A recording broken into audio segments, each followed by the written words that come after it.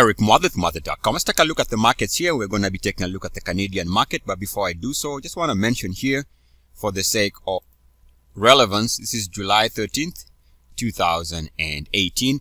And this is how US markets are trading. I believe the NASDAQ is currently trading at all-time highs, having closed at an all-time daily closing high yesterday. Now, I should mention that coming into today, in fact, even including today, I have sent some short ideas as far as leadership technology names are concerned for my paid Mother.com subscribers. So take this with a grain of salt that right now I am personally looking at the market from a bearish perspective, even as the NASDAQ is moving to all-time highs. All right, let's take a look at the Canadian market, which is also trading at 52-week highs, I believe. And actually, to be straight to the point here, we are not at 52-week highs necessarily. Yes, we are, but we are at all-time intraday highs for the Canadian market. All right, so let's take a look at the 2-hourly. And on the 2-hourly, even as the market is moving higher, we can clearly see here that we are seeing a price movement higher over the last, let's say, couple of days, going into a week or so. But you'll notice that we are showing declining technicals throughout this process. So definitely that is negative divergence. Now keep in mind, as we are making these intraday highs today, the high for today being at 16,586. While we're doing all this movement to fresh highs, you will notice that the RSI is not following through. In fact, the RSI right now is struggling to hold the 61.8 level. What that means is that this is the worst type of negative divergence. Put another way, this is, as long as it remains with this negative divergence and failure to hold 61.8, this is a reliable signal that pretty much synchronizes with my bearish outlook for the US market.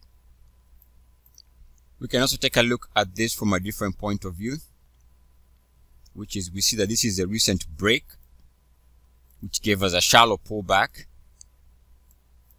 of that high.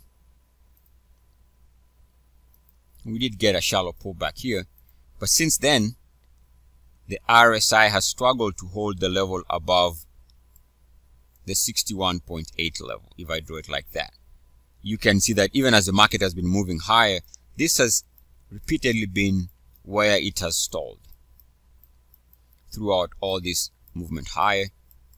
We come back again and we are showing the same type of resistance. So I would say this is the look of a market that could easily change directions here and move lower. I should also point out that right now we're also seeing the MACD showing some type of negative divergence, even as prices are moving higher.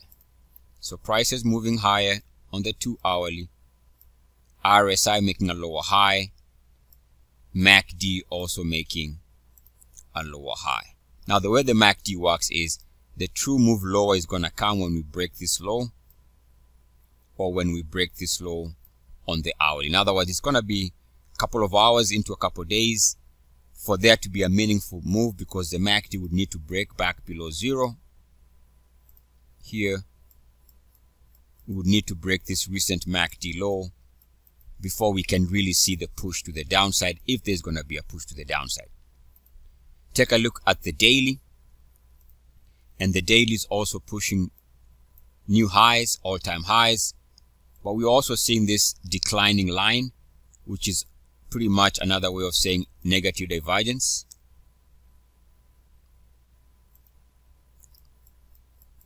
Negative divergence is forming on the daily. And we can also see that we can draw our uniformity line.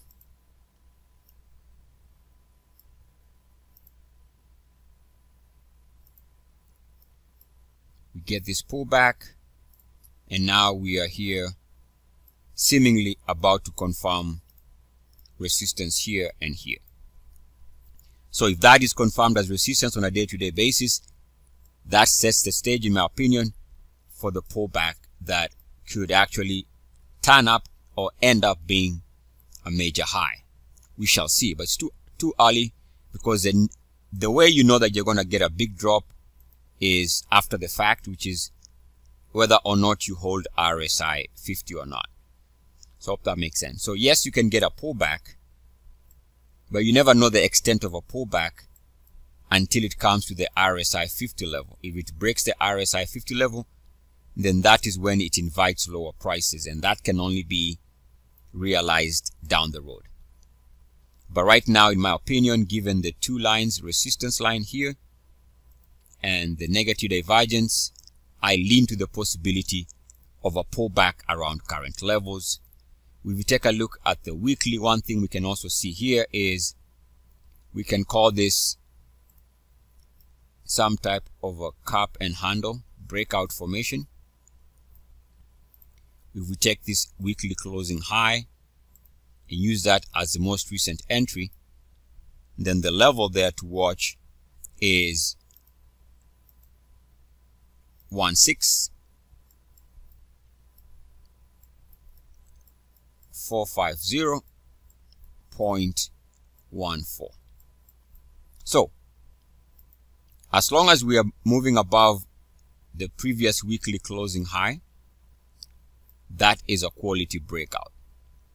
So in essence, the best tell that this is going to be setting the stage for movement lower, if one was to be patient, you'd need to see a break back below the current weekly buy point, which is this price. You'd need to see it move below this price before you can at least get confirmation that this is where it has run into trouble, and the first order of business would be by a failed breakout. Now, this would be the easiest way to track this. Any movement back below 1645.14 would be a sell signal. One thing I can also point out here, as we've seen with, for example, the NASDAQ, there is a line here which represents the break of that high. And for the Canadian market, we did have a huge drop here. We've come back over the last couple of weeks. We hit that level for the recent high there. And now here we are again. So if the Canadian market is to see an improvement in the current market, it would need to take out that weekly line.